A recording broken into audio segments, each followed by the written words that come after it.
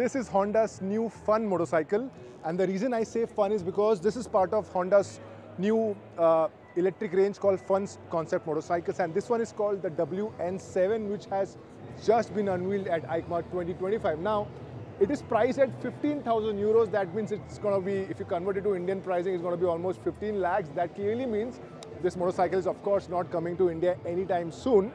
But the whole idea of unveiling this motorcycle is this Honda wanted to show its new direction they want to take for electric motorcycles, not just electric scooters, but also electric motorcycles. As you can see, the overall styling of the motorcycle is something, it's quite different compared to other EVs in the market.